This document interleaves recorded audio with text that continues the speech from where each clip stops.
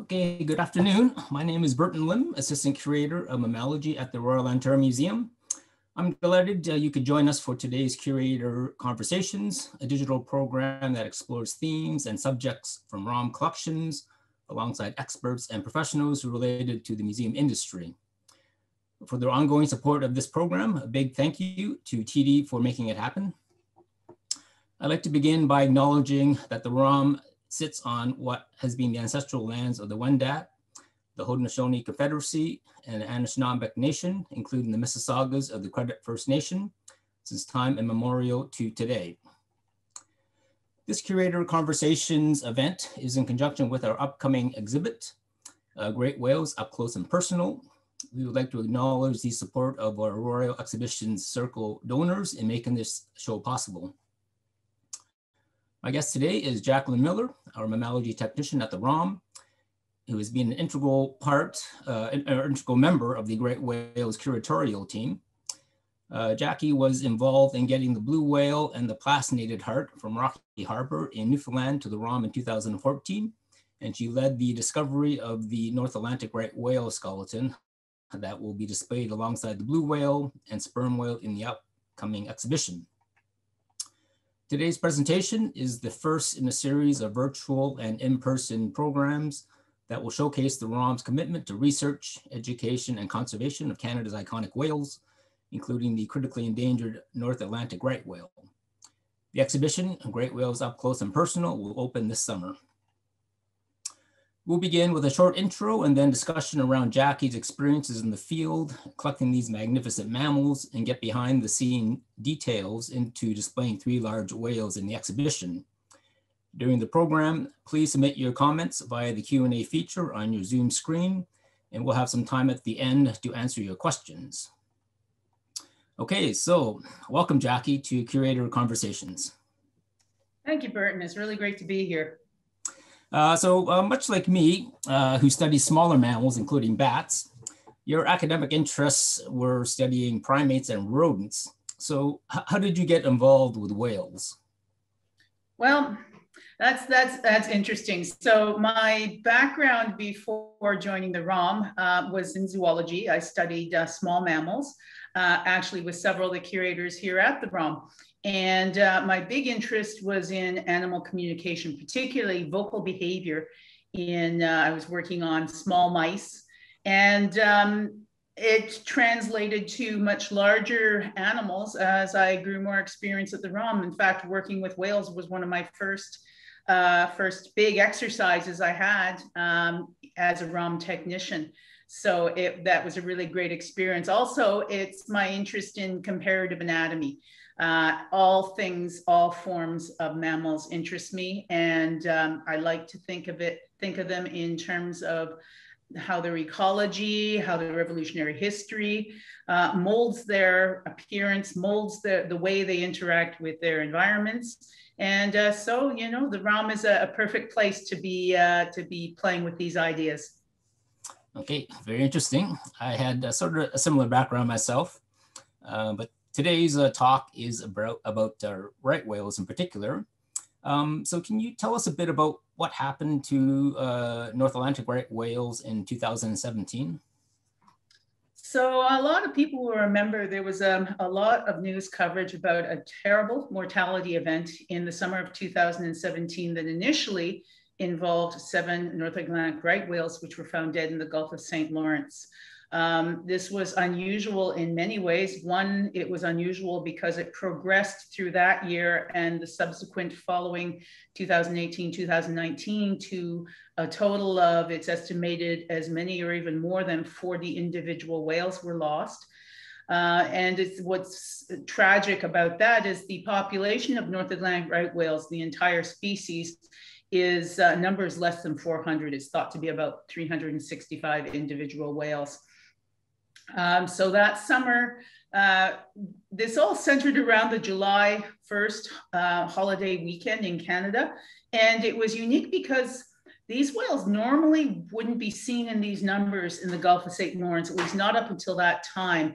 And their movement in Atlantic waters has been shifting for just over the last decade, but in a very radical way, such that they're not being found in foraging grounds and with migratory patterns that they normally would be associated with. And this has caused a great deal of concern for Canadian and international scientists that are really keenly interested in trying to protect these animals. So that holiday weekend, it was just a few days before when we got involved. The ROM was contacted by the Department of Fisheries and Oceans about these whales and about the fact that there was going to be a very large necropsy of at least 3 whales on on Fee Shore Beach, which is at the northeast side of Prince Edward Island. And we were invited, given our interest in trying to build our assets of whale information and whale remains and skeletons that we could mount, to come and see if we could harvest the remains of one of those whales.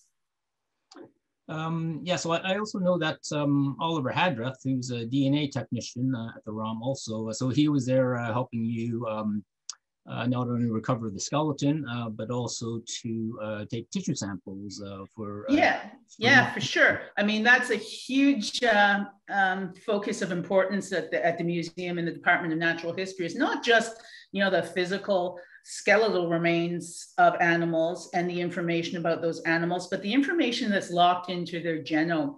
And we've been being more involved in genomic research as the years go by and that technology advances. And Oliver Hadrath is our molecular technician in the Department of Natural History that takes on most of these tasks and works on the bioinformatics of what to do with that information that we can uncover from tissue samples from these whales. And not a lot is known about the North Atlantic right whale. So this was a terrific opportunity to not only get a really wonderful skeleton that we could mount for our exhibition, but also to get more important information that can impact our understanding of their natural history and perhaps other aspects of their biology.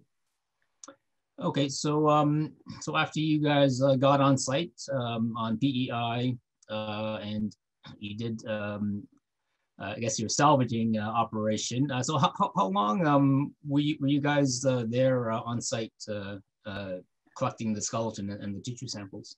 So we weren't there that long. It was actually a massive organization effort on our part. There were 2 of us from the ROM. We had to get this together on very short notice. We had 3 days to get a crew out to Prince Edward Island and all the equipment to recover one of these remains. So there was myself and Oliver Hadrath from the ROM. I quickly reached out to our colleagues at Research Casting International, and Brett Crawford and Mike Tom were technicians that came out with us and helped with the organization of all the equipment and machinery. Much of the heavy lifting, whale necropsies are immense tasks. They involve dozens of scientists and veterinarians and collaborative efforts with several countries on scene. And we had a very short window of time to recover one of these whales. They'd already started working on the necropsies the Wednesday before that holiday weekend. And by the time Saturday came when we arrived, the whale that we were going to get, a big male whale, number 1207 from the North Atlantic right whale catalog, was already had his investigations done and had been partially dismembered. So we really had to do just the heavy cleaning on the beach. That took us about 4 to 5 days to complete. Yes, I know one of the big differences between the blue whales that we recovered from Newfoundland in 2014 was that there were no like full necropsies done on the blue whales. The DFO and I think a few other people had taken some like some skin samples, blubber samples, but they didn't do a full necropsy. So I think that was one of the good things, because there's a lot of sort of scientific information that you can get from a necropsy that they did on the right whale, yes, including on potentially how they might have died. Oh, absolutely. And that was an opportunity to have information about this whale that we otherwise would not have known. I mean, we know the cause of his death. We know the injuries he sustained, and that is novel. And yes, it's something that we didn't have the advantage of and had to sort of piece together post hoc for the two blue whales that we recovered back in 2014. There were some amazing things, though, that we were able to find out on the scene as we were working with that whale. Okay, so maybe I guess sort of fast forward. So you've got the skeleton and the tissue samples. So now, so what happens? How do you? What's the process involved in getting, the rest of the carcass cleaned off? So the bones can be put on display in exhibition. So what are those steps like? Well, as I said, most of the heavy lifting is done on the beach in conjunction with the necropsy, and that is the defleshing of all the elements, disarticulating, taking it all apart, and getting most of the flesh off. And the one piece that you really can't do that well in the field just manually is, of course, the skull. So that was transported back in one piece to Research Casting International, where it was composted with the help of many of our neighborhood cows and cattle farmers. And that composting would get the rest of the flesh off and start a little bit of the degreasing. And that took about 1 year. The degreasing process is added on after everything comes out of the compost. It's basically a big detergent bath, a green-friendly detergent. And after that is done, you have a little bit of polishing and hand fining of these elements before you can put them back together again. And that's when we could find some really neat things about the anatomy of this whale that you would not have appreciated just from the necropsy or just from an understanding of whales themselves. One of these things was in the case of our right whale, that he looked to be a very mature whale. Now, everyone probably knows that you have growth plates in many of the bones in your bodies.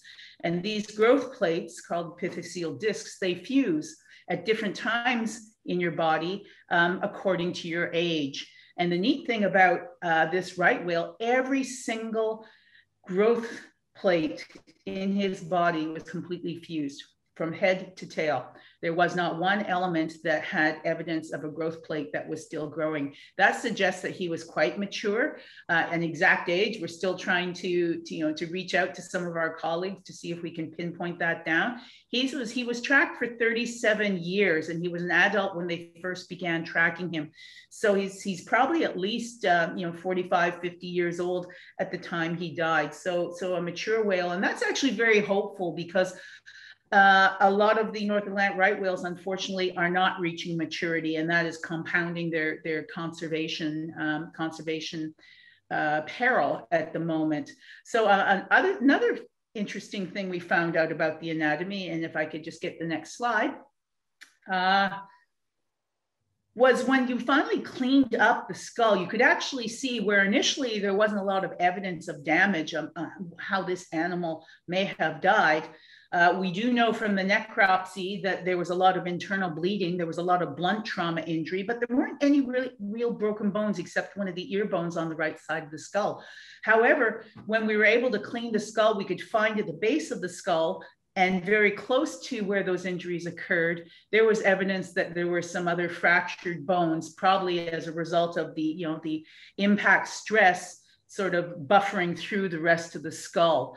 And that was something we would not have known. And it correlates quite well with how much bleeding from his neck and from the back of his head that this whale seemed to have indications of in the necropsy.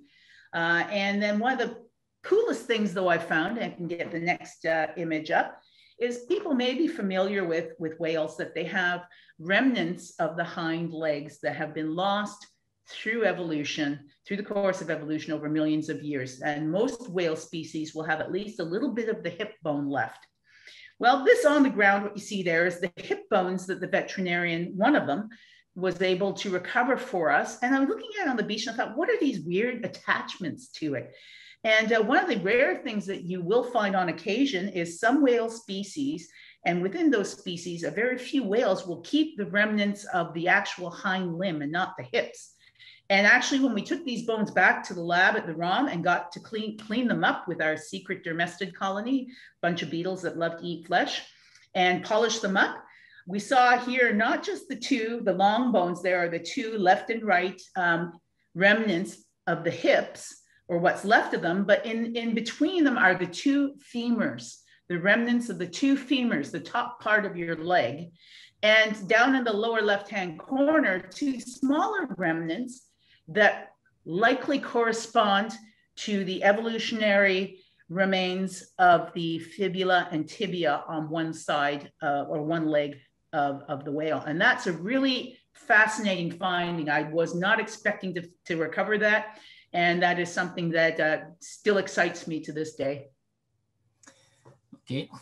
Yeah. So yeah, there's a lot of interesting stuff, and I remember sort of getting photos that you're sending me and the rest of our team. So I think one of the few good things that sort of came out of the pandemic was that Jackie actually lives fairly close to where RCI has her operations. So, so she was basically able to get within RCI's bubble, following their, COVID safety protocols and everything. So it was actually good that we actually had, like a ROM person on site, checking up on things, and if there's any questions that came up.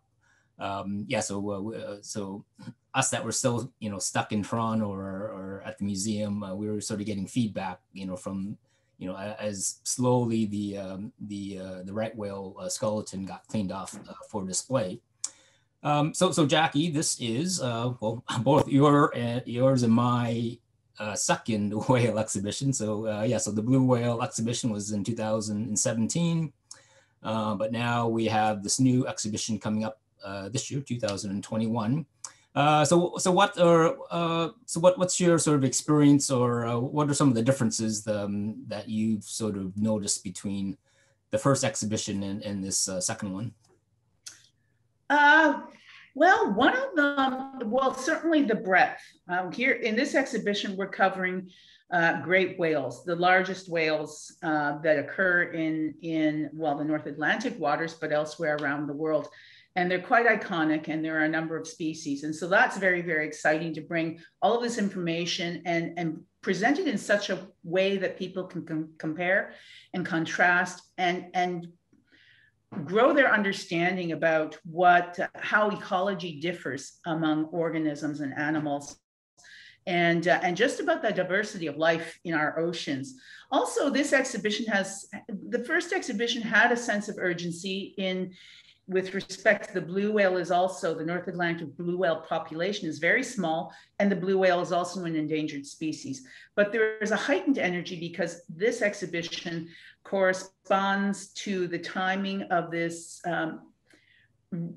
really critical period of time for the North Atlantic right whale in deciding whether or not it's going to be able to survive. And that energy is something that comes out in the exhibition. And we were really hoping in this exhibition to engage a much stronger conservation message, to have people understand and learn how they can connect with the issue. And this involved many perspectives, including reaching out to our Indigenous colleagues and other scientists elsewhere from our typical ROM bubble to get a more holistic picture and present that holistic picture to the public. So for me, that was very exciting. Yeah, so I know people that saw the first blue whale exhibition, so that's my background image I think you can all see. So that's the blue whale. But the new exhibition will have the blue whale positioned in another part of the exhibition space. So we've actually, so we are using some, elements such as the blue whale from the first show, but I think people will be pretty happy with it. It'll be a whole new exhibition, and as Jackie said, we'll be talking about, more whales in general, and concentrate, more on conservation issues, such as with the North Atlantic right whale. So Jackie, with the exhibition, so what main message do you hope visitors to the ROM exhibition will take home with them? Well, the same message I get from the exhibition, and that is whales are magnificent, but they're not only iconic and awe-inspiring, they're also very vulnerable. And a lot of people don't appreciate that when they look at their immensity and their size. Living within or near the sphere of human activity, we impact the survival of many species. And there's certainly, as I said, an urgency in the air, particularly with the critically endangered North Atlantic right whale, which without action now may disappear entirely within our lifetime. But there's hope, and engaging with industry, scientists, indigenous and popular leadership, we can change a path forward and learn to live with and not against these great denizens of our oceans. And every single person can make a difference. It doesn't matter if you're in Toronto, if you're on the coast, if you're a scientist, if you're in grade school, everyone can make a difference. Everyone can have an action that they can engage in. And I really hope the exhibition energizes people towards that end. Yeah, so I think that's one of the great things is that we've got a lot of collaborators, people, researchers, organizations that are helping us, put this exhibition together. So I'm really looking forward to it myself. Okay, so I think we're getting close to the end of our presentation. So I want to make sure that we have time for questions, as I'm sure there will be a lot of questions that will be asked. Thanks, Jackie, for joining us on the program. And My pleasure. It was great talking to you, Burton, again virtually. Yeah. And we hope that our virtual attendees will be able to visit this ROM Original Great Whales exhibition in person in the near future. So Jackie and I will be answering some of your questions for the next few minutes. So just as a reminder, questions can be submitted via the Q&A feature on your Zoom screen. Okay, so the first question at the top of my list is, how do you get the flesh off? You sort of touched upon it very briefly, but maybe give a little bit more detail on how to deflesh or clean off the bones. Sure. So as I said, a lot of my background has been very small mammals and organisms. And at the ROM, we have this secret room full of dermestid beetles. It's actually like a bank vault hidden away.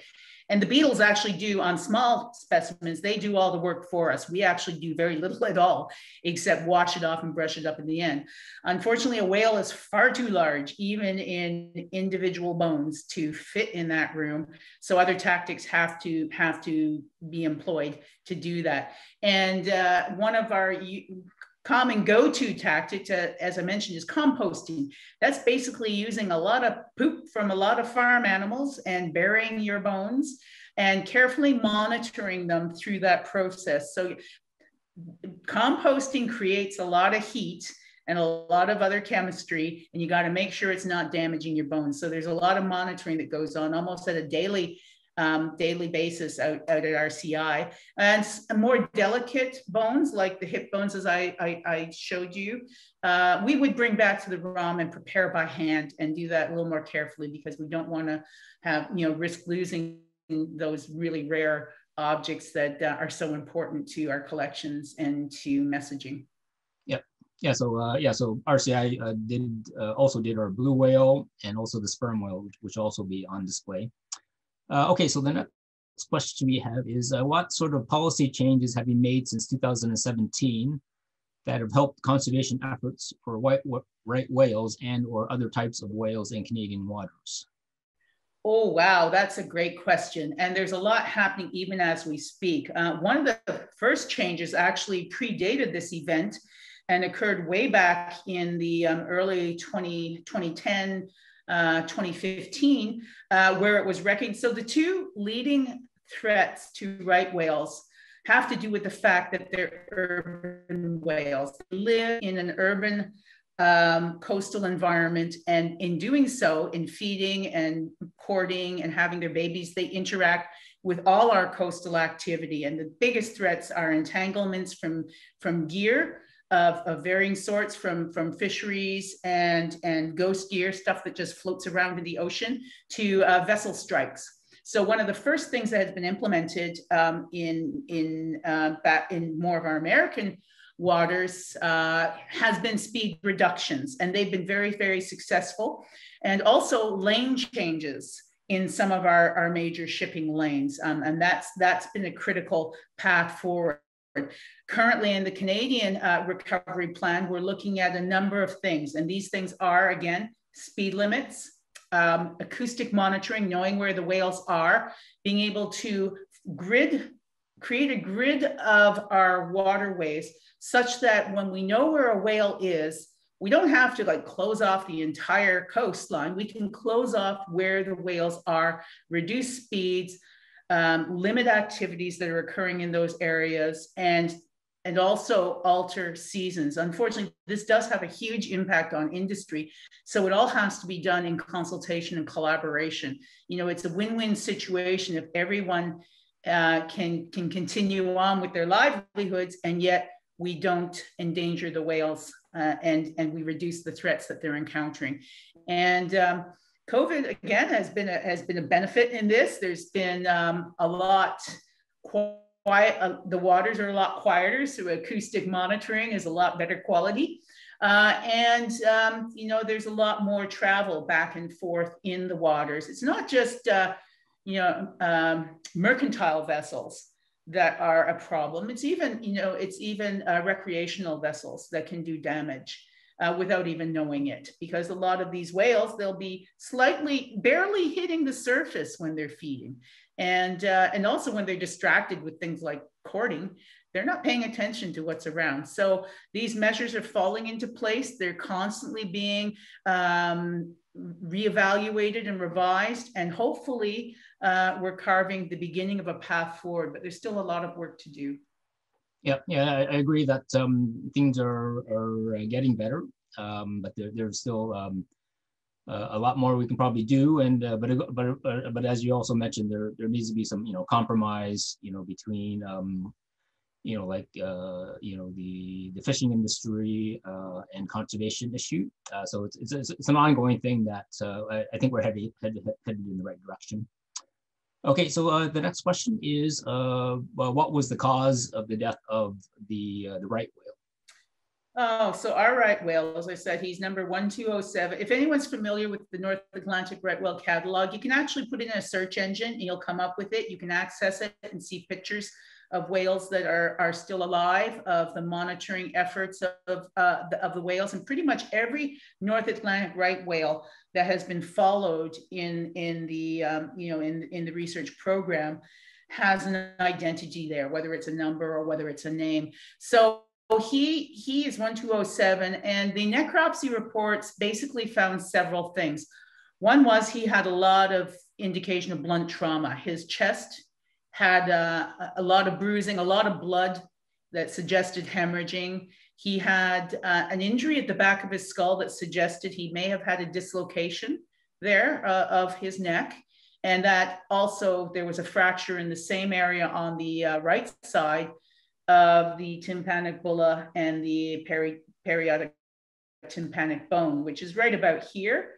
And it's a very fragile area for the whales, but certainly it's obviously important for their hearing. And there's a lot of vascularity, a lot of blood vessels in that area. So he died of blunt trauma, and basically it's unlikely it could be anything else other than a vessel strike that could have caused that amount of blunt trauma.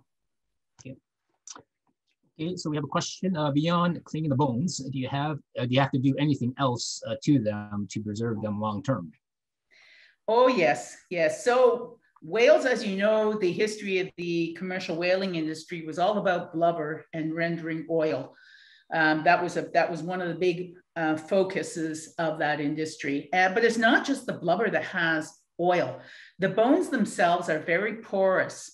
There's very, very thin cortical, or the hard part of your bone.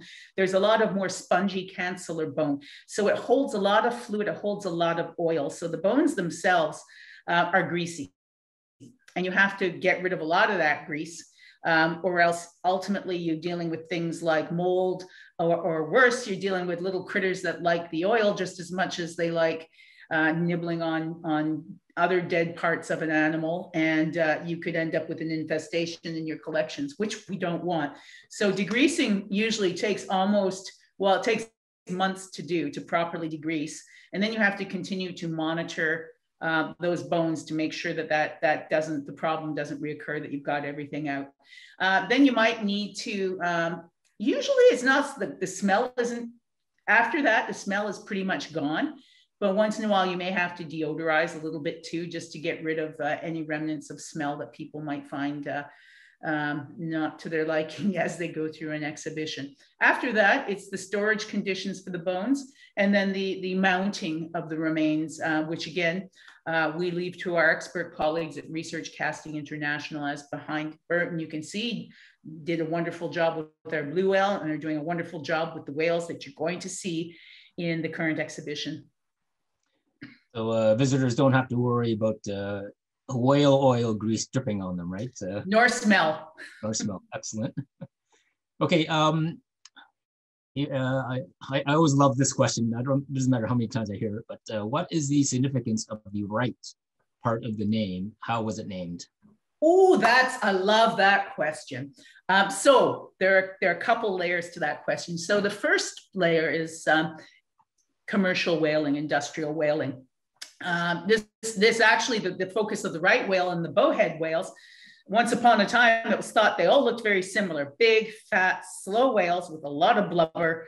And that was the target of the early whaling industry, all the way back to the Basques, and perhaps even earlier. There's some evidence of even Scandinavian whaling that were looking for the same things: big, fat, slow whales that were the right whale to pursue because they were slow.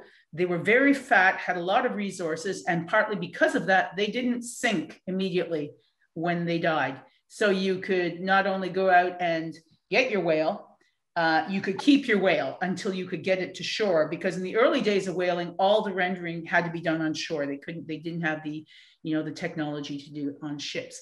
However, there's another side to that story, and historical naturalists also had a problem with distinguishing between the bowhead whale and these other whales that look like the bowhead whale, but weren't really the bowhead whale. They were slightly different. So part of the right whale also came up in the needing to divide this, what was once thought one species, into different genera.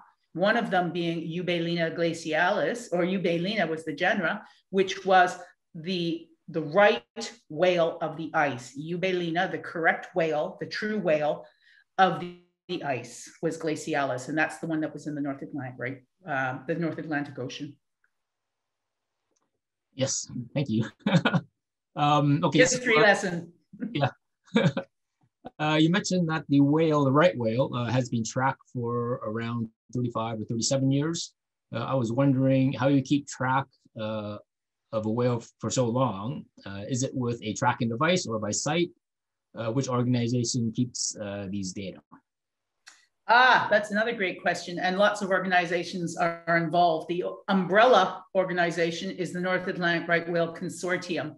Under this organization are all the participating units, and including the Department of Fisheries and Oceans in Canada, many universities such as Dalhousie, the Marine Animal Response Society, the Canadian Whaling Institute, the New England Aquarium, our counterpart in the United States, the NOAA, and most of the identification would be photo identification. So right whales develop things on their bonnets, the front of their noses or their heads, called callosities. These are raised areas around their mouth and on their heads. And on these callosities, over time, where there's wear and tear, you get organisms that start to move in and infest them. And these are mostly lice, but they give a pattern to those callosities that become like a map on the whale.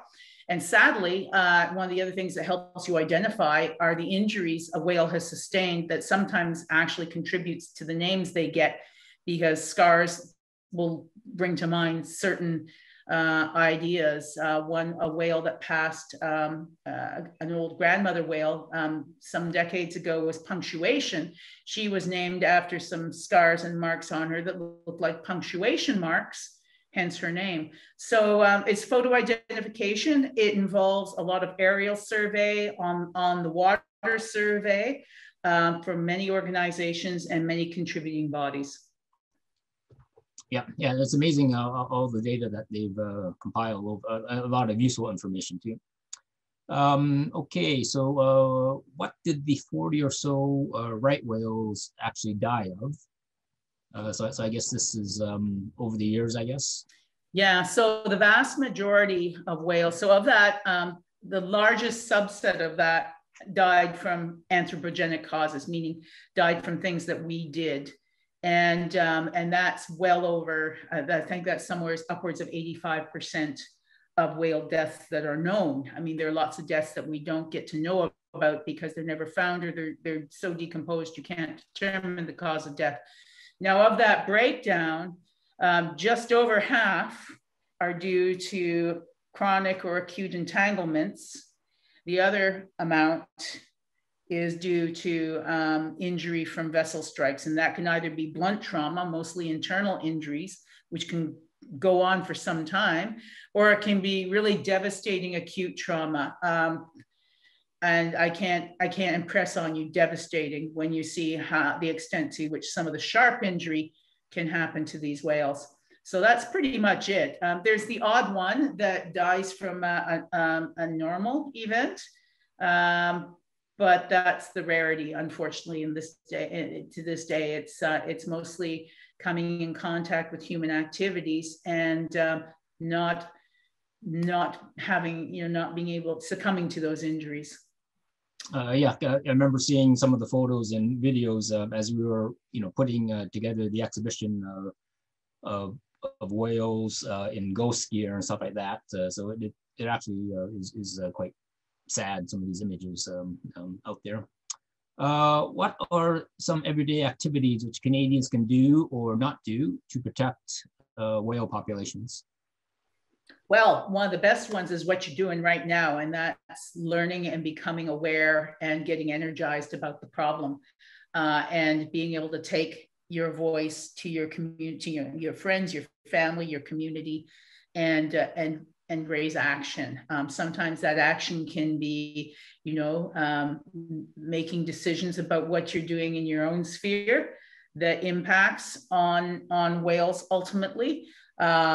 But also larger things like those are the things that are killing whales now, our northern right whales now. There are things that in the long term, even if they survive, we need to consider for their future. And some of these things are like the conditions of their oceans that they live in, and that affects the quality of their food, the quality of the habitats that they raise their young. So some of the things, even as simple as thinking about the way we use plastic. Plastic is a huge problem in marine environments right now. It impacts many whale species. It's becoming increasingly evident that it's contributing to whale mortalities. And that's something we can all look at, just how do we make our day-to-day economic decisions and purchasing decisions, and saying, is there an alternative that we can think about? Thinking forward to climate change and all of the impact that is having. The oceans are one of the first place, that's one of the strongest evidence that we have that there is actually something bad going on. Ocean waters are raising in temperature. There are water bodies in the north that are no longer covered with ice that would normally be covered with polar ice. This is changing habitat. And so again, all the things that we can do to contribute to an outcome with these regards, one voice is one voice, but collectively we are many voices. And just like one action, it's the same thing. The more of us that do, the old adage, act locally, think globally, applies here very well. Yeah, there's a lot that people can do to help whales and just conservation in general. So this question is related to the significant losses or these mass mortality events with the right whales. So what about what are their birth rates like? Yeah, well, that's been a problem too. So there's another, as I said, these are acute issues that are a threat now, but there are threats going forward. And one of the problems we're seeing, and it relates to many factors, is the condition, overall condition of whales. Of that population of whales, less than 75 are adult females, breeding females that are of reproductive potential that can contribute to the increasing numbers of whales. So not that many females, and they're not having many calves. Calving rate has dropped in the last decade. This year has been a bit of a success story. We've had, I believe there were between 19, upwards of 19 calves. It may have actually been 21, 19 I think that are still alive. And that's a big improvement over previous years. But even so, over the last few years, mortalities exceed births by 3 to 2. So that's still, not good enough. So we have to look at what's affecting the condition of females. Why is it they're not having calves? What can we do to help mitigate that? Some of it's the burden of chronic entanglement. You don't necessarily die immediately from an entanglement. You might have some minor entanglement that over time accumulates, but carrying gear, carrying that weight, not being able to have full range of motion will affect how you eat and how you move. And not to mention that it's going to give you stress and affect your physiology that way. And these things can all contribute to the calving rates that we're seeing. But as I said, this year was a hopeful year. Crossing fingers that carries on forward. And it is a sign of something we can grab on that says, things are maybe going in the right direction. Yeah. I think this might be our last question here. How different are North Atlantic right whales compared to North Pacific and Southern right whales? Are they all critically endangered? No, they're not all critically endangered, and that's an interesting question. So the North Pacific is also an extremely rare species. There aren't that many left. They had a similar the initial impact on the right whale populations and the bowhead populations was industrial whaling and commercialized whaling that just decimated those numbers. Of the 3 species that there are in the genus Eubelina, there's the North Atlantic, the North Pacific, as you mentioned, and the Southern right whale. The Southern right whale is actually doing remarkably well. It's made a tremendous recovery of population size, and it certainly is the focus of tremendous interest in tourism, ecotourism, and so forth. So it's actually doing fairly well, and birth rates are much better than they are in the North Atlantic.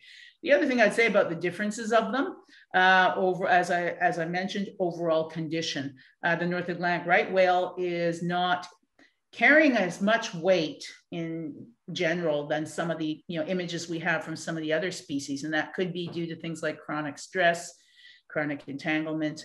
But they are 3 separate species, and that also means they have subtle differences in their appearance and their morphology and their behavior as well. Right. Okay, so it looks like that was not the last question. I don't think. Dear. I think we might have one more here. With only around 400 right whales remaining and the low number of females in the population, is this species entering an extinction vortex? Well, that certainly is a risk, and a very imminent risk if we don't act. But I'd like to quote a scientist from the Canadian Wildlife, the Canadian Whale Institute, Dr. Moira Brown.